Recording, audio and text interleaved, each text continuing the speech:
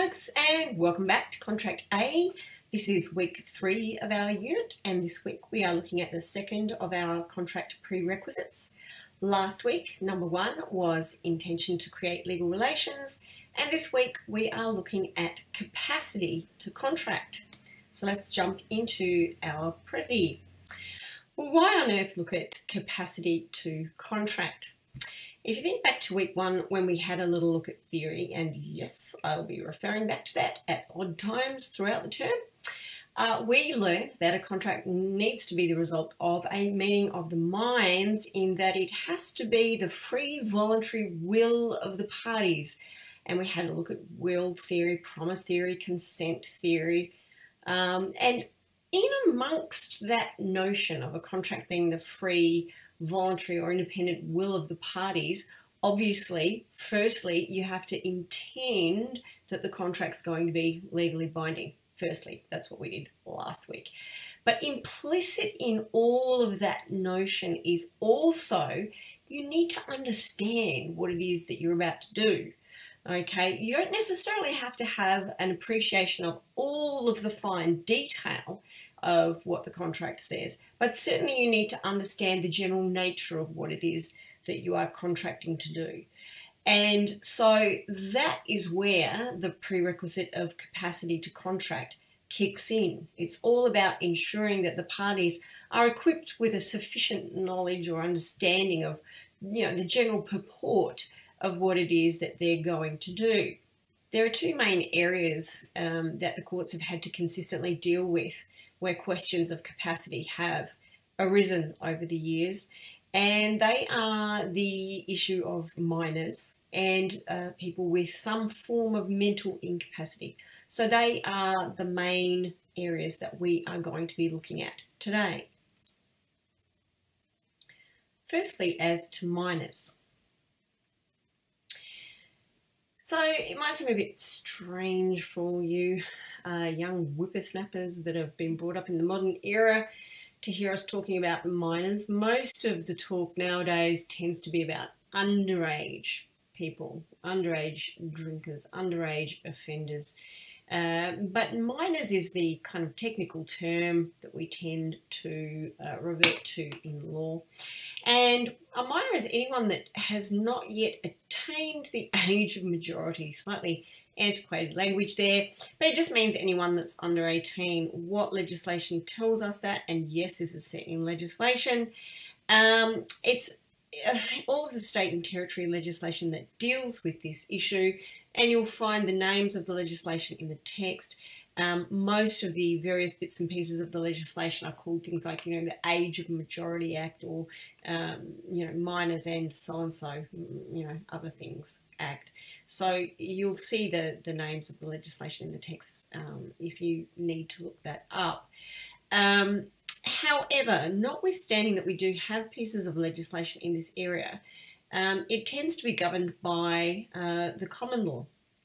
Some of the state and territory legislation has changed things a little around the edges, some states more than others, but generally speaking, we need to still be familiar with the common law because the legislation really just tinkers around with it. It doesn't really change it wholly and solely. So what's the general position? The general position is that contracts with minors, generally speaking, won't be enforceable against the minor. However, there are some fairly narrow exceptions, and if the circumstances meet the qualifications for those exceptions, then the contract will either be binding, just binding, no questions asked, or binding unless repudiated. So let's have a look at those. First, we start here with the general position. Contracts not binding against minors, generally speaking, just across the board. You can't enforce a contract with a minor. The only way that you can is if two things happen. Firstly, the minor turns 18, attains their majority, and secondly, they ratify the contract. That is, they have to take some step, do something that affirms that they accept the obligations contained in the contract. However, on the flip side, the minor can enforce the contract against the adult. So go minor. The other thing is too that these contracts, they are effective to transfer property. Now, I'll talk about restitution and restitutionary claims in this area in just a minute, but you should also note that the legislation has some bearing on that proposition there, when and how property is transferred and the ability to claim property back under these kinds of contracts. So the general starting position, you're not going to be able to enforce a contract against a minor. They can enforce it against you, however. Next step. Some contracts will be binding, and you've only really got to have a brief look at your study guide, or more preferably the text, to realise why this is. Very narrow circumstances where the contracts will just be binding across the board, and they are contracts for necessaries and contracts for employment or apprenticeship. In terms of necessaries, of course, a minor is going to be able to make a contract, for example, to purchase food. They've got to live somehow. So contracts for an infant's benefit and relating to the infant's person. Necessaries, food, clothing, lodging, that is premises, a place to stay, a place to sleep. Contracts of marriage, interestingly enough, and contracts of apprenticeship or service. They were all mentioned in the case of Cohen and Neild. Now, the test that you've got to get your heads around here is a two-part test. The first part is a question of law. The second part is a question of fact. Okay, so the first part says, is it capable of being a necessary? Is this thing that the minor wants to purchase, or services that the minor wishes to purchase, is it something necessary for that minor's person? Is it beneficial and necessary for their person? The plaintiff that wants to uphold the contract has the burden of proof of showing that this is so. Now, this is a question that the judge has to decide. And for the second part, you have to show that in these particular circumstances, this particular minor, this particular contract, these goods or services, are they actually required by the minor? And that will be a question of fact that goes to the jury. In terms of whether a necessary is capable of, in law, being classed as a necessary, has to be services or goods. If it is goods, then the sale of goods legislation will apply to that particular transaction. And that legislation provides that if necessaries are sold and delivered, then the minor has to pay a reasonable price. Sold and delivered. Minor has to pay a reasonable price, okay? Because remembering that in all circumstances, it needs to be contracts for an infant's benefit, okay?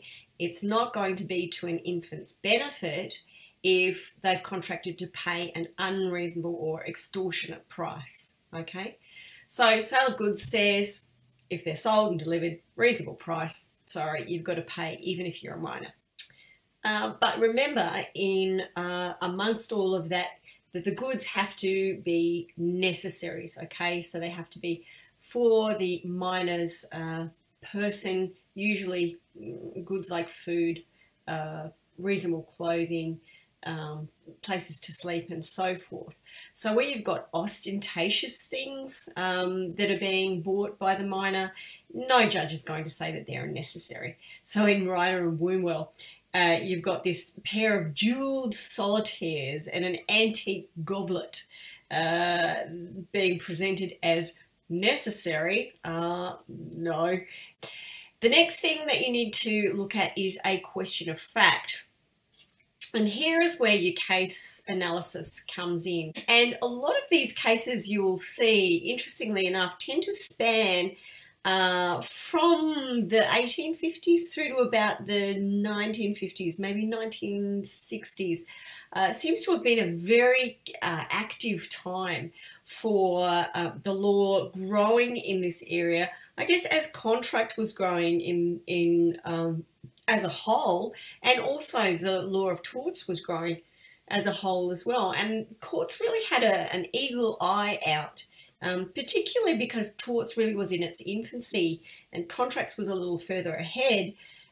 Courts did find some responsibility, I guess, in terms of protecting minors from what they would call catching bargains.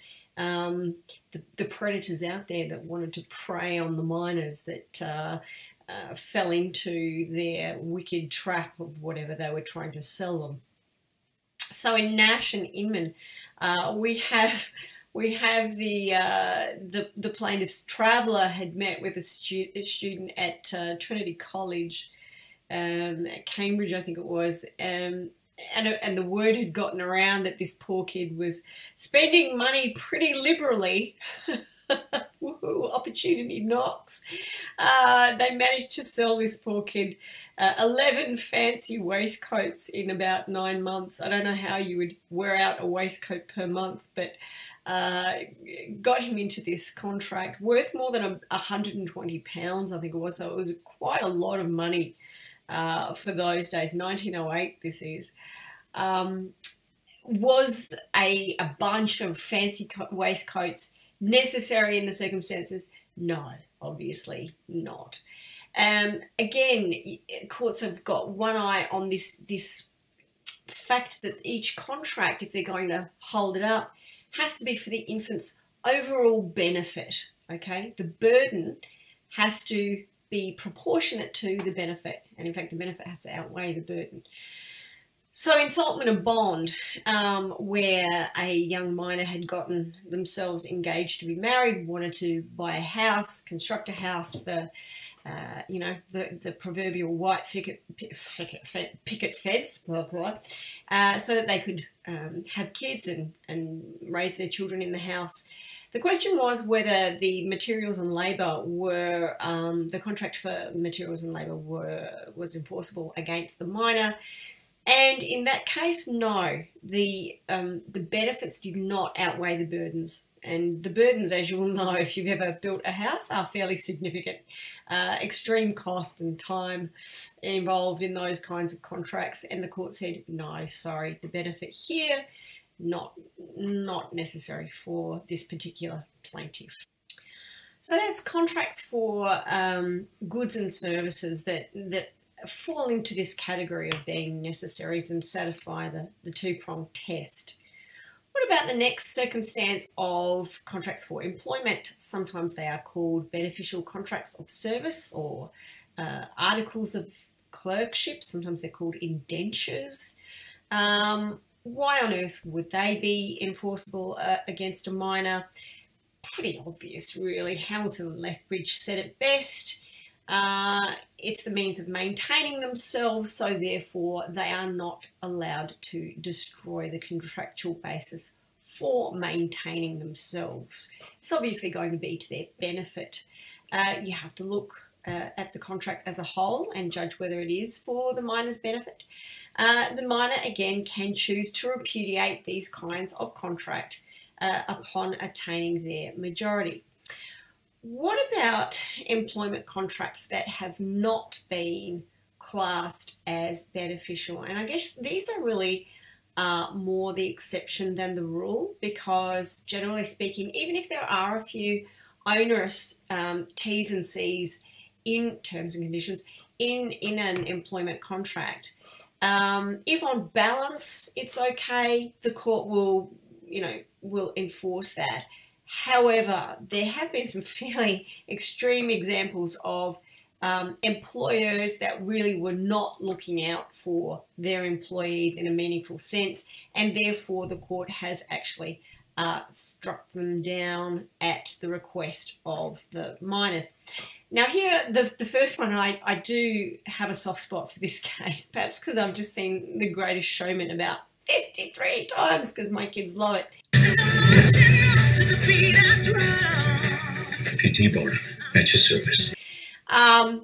DeFrancesco and Barnum is the case. Again, 1890, so another one of these kind of catching bargains kind of cases.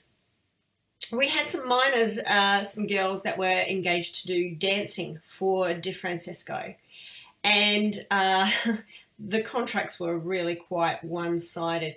There were parts of the contracts that were okay.